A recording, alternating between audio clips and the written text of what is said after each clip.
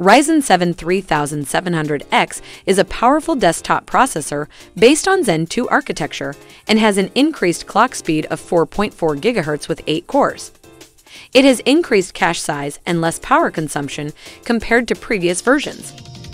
But to get the best performance, you need to have the right motherboard for this processor to go with.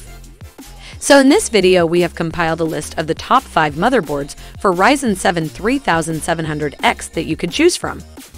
You can find links for all of the mentioned products in the description of this video. If you want to know more about these products, then you can check the article version of this video by visiting the link in the description. So without any further ado, let's get started.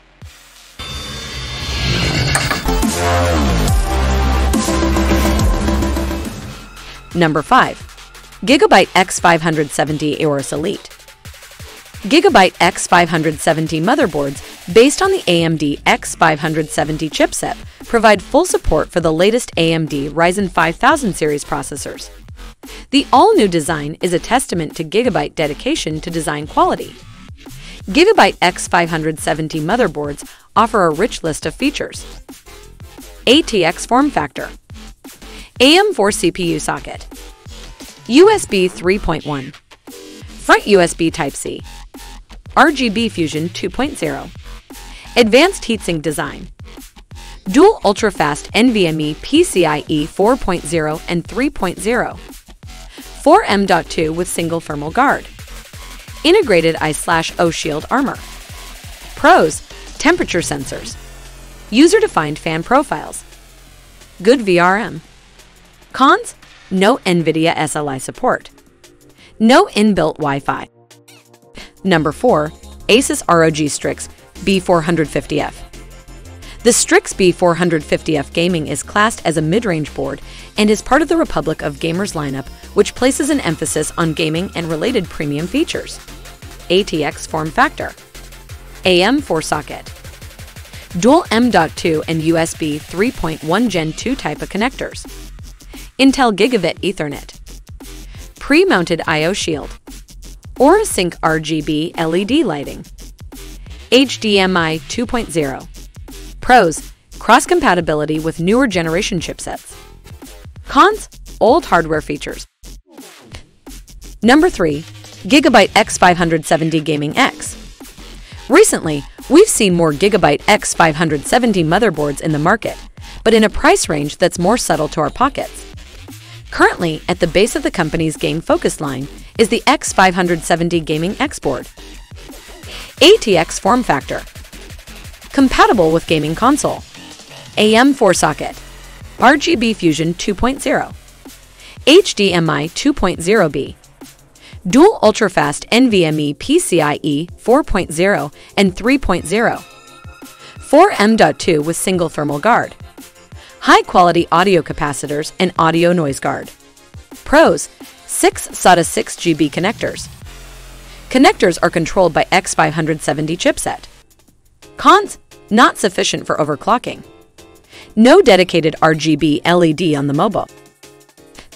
Number 2. ASRock X570 Taichi. Not so expensive and neither a dull one. So here's to the ASRock X570 Taichi, which follows its predecessor. ATX form factor. Intel Wi-Fi 6. PCIe graphics interface. SATA 3 system bus. 8 USB 3.2. Front USB Type-C, Intel Gigabit LAN. 2.4 GHz radio frequency for wireless communication. Pros: heavy-duty armor body. DIMM slots for up to 4,666 MHz support. Crosshair and NVIDIA SLI integration. Cons: overhauled by heavy components. Top M.2 covers are unrealistic at times. Number 1. Asus ROG X570 Crosshair VIII Hero. After doing tests for choosing the best candidate for the first spot, we came up with the Crosshair VIII series.